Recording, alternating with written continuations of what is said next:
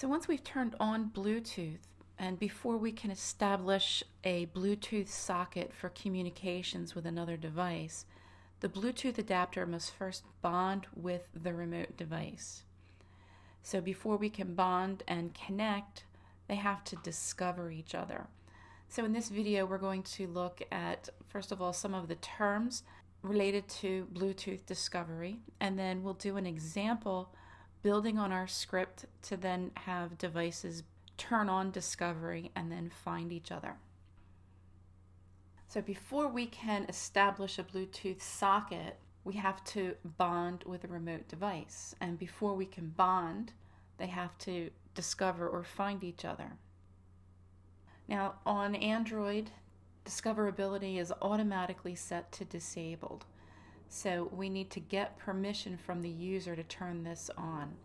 And in the manifest file, this is where we have Bluetooth admin permissions set to be able to discover other devices. And we're going to begin this process by implementing a new activity using action request discoverable.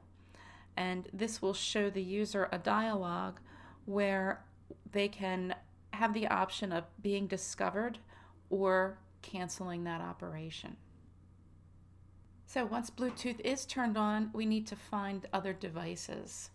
And we use the Bluetooth adapter's start discovery method. And we use the broadcast receiver registration to listen for action found events. And that will tell our application that a new remote Bluetooth device has been found. Now, there are different ways of scanning for discoverability, and we use the getScan mode method from the Bluetooth adapter object. And there are different scan mode constants that you can use.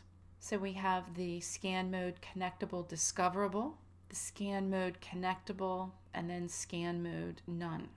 So if you're only looking for devices that have been bonded before, then you can use the scan mode connectable. But if you want more flexibility on other devices that are in the area, then you want to use the scan mode connectable discoverable. Bonded devices are those that have previously paired with the current device in the past. And once that occurs, one is connected as the server and the other one is connected as a client. And in order to get those bonded devices, we use the get bonded devices method. So once the server and the client are bonded, there's a connected Bluetooth socket for each device on the same RF comm. Remember, RF comm is radio frequency communication, and that is our Bluetooth transport protocol. So in this, we're going to be listening for that communication, and we're going to provide it with a name and a universal user ID. So the Bluetooth SDP, or the Bluetooth Service Discovery Protocol, allows us to register services to a database to find out what services are available. And we use the device universal user ID for the device that we want to connect with.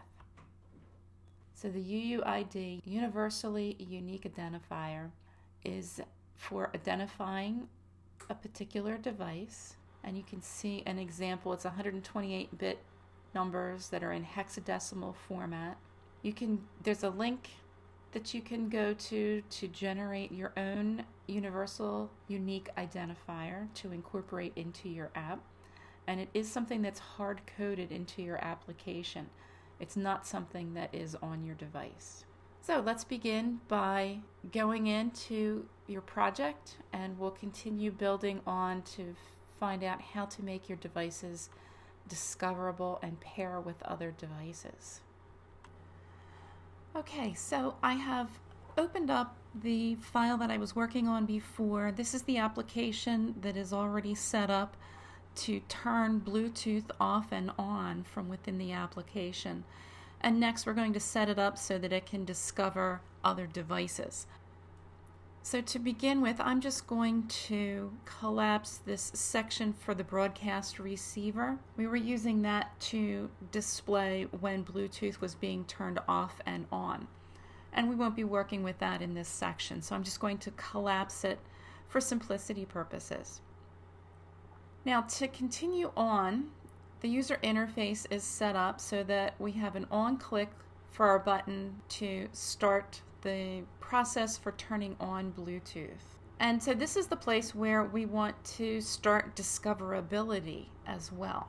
So what I'm going to do is I'm just going to start out by commenting out this section because this is all turning on Bluetooth and we want to turn it on and do discovery at the same time.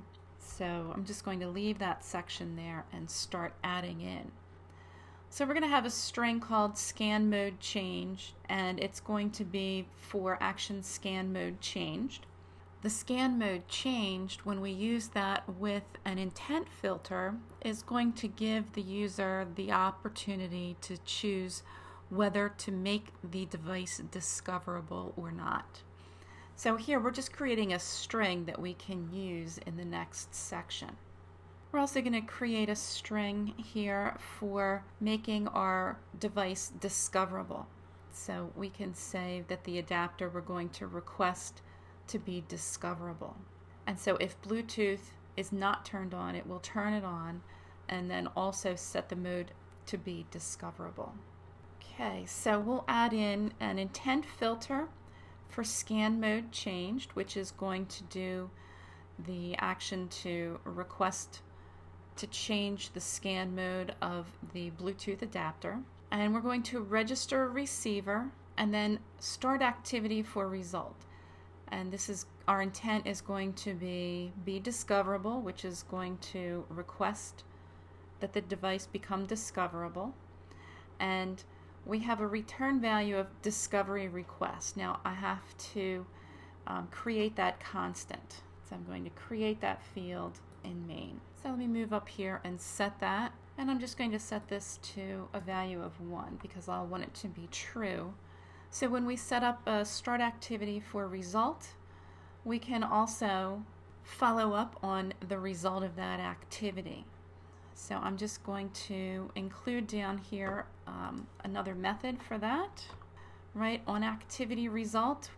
So when there is a result, we're going to use our request code, and if that's true, that's why we set it to 1. So if it's true, then we're going to do a toast to say discovery in progress. And then we're going to tell it to set up the user interface again, and in a second we will set up find devices. So I'm going to save this and I'm going to run it on the device, again because we can't check this in the emulator. Okay, so I have the Bluetooth settings turned off on my device. So I'm going to start the application. Okay, and now I'm going to connect, and we are presented with this dialog. And now this is slightly different than the default one that we had for just turning on Bluetooth. You can see that it's also asking if it's okay to make it discoverable. And the default time that it sets is 120 seconds, but there are, you can adjust that if you wanted to give it more time. So I'm going to tap yes, and then we have the turning on Bluetooth, and then we have discovery in progress. So at this point it is doing discovery, but we haven't built in anything for getting any data back as to the devices that we're actually connecting to.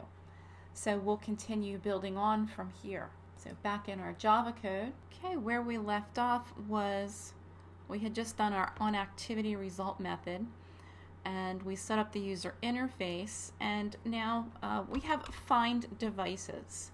And this method hasn't been created yet, so I'm going to paste this in. And this find devices method is going to look through to see if there are any previous devices that had been paired with this. Now I haven't had any, so this won't show anything, but I do need to come in and set up a few other things. Like there's another method called get last used remote device, and my toast text and remote device haven't been set up either, so let's go in and do that. So the toast text, it's already in a couple of other places, but it's not where that method can reach it. So I'm going to add this up here. So we're going to have a toast text up here and then a Bluetooth device that I need to import in. And this is going to represent our remote device. And since I already have this listed up here, I can take this one out, and then I'm going to collapse that broadcast receiver again. So now if I come down here, the only issue that I have is with set. So we're going to import that.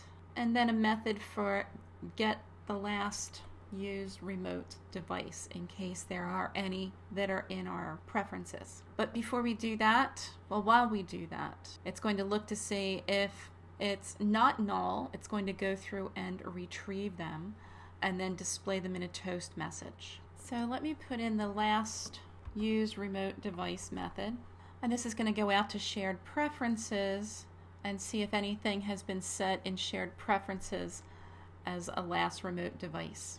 So it's looking for previous devices that have been used with this, and it'll show a toast if it found any. And we're going to set paired devices, anything that's been paired and bonded before. It's going to loop through any of those and display them in toast messages. But as I said, I don't have any that have been paired with this device yet, so that's not going to display anything at this point on my examples. So that's looking for previous devices, and so if we don't have any, we want to find some. So we're going to add in another section in here so that if the remote device is null, there aren't any, we want to do a discovery. So we have a toast text, and we're putting a lot of toasts in here just so that we can see where in this whole process everything is going on.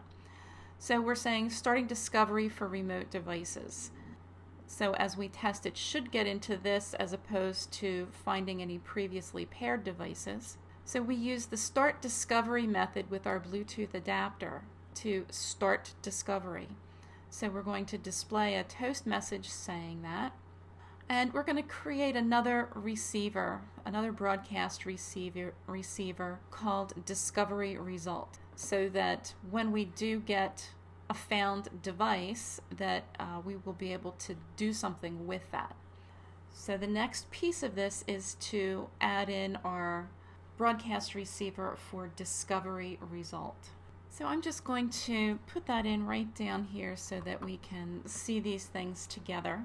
And we have our discovery result broadcast receiver, and we create a couple strings. One is for the remote device name, and then we're assigning Bluetooth device to the name remote device.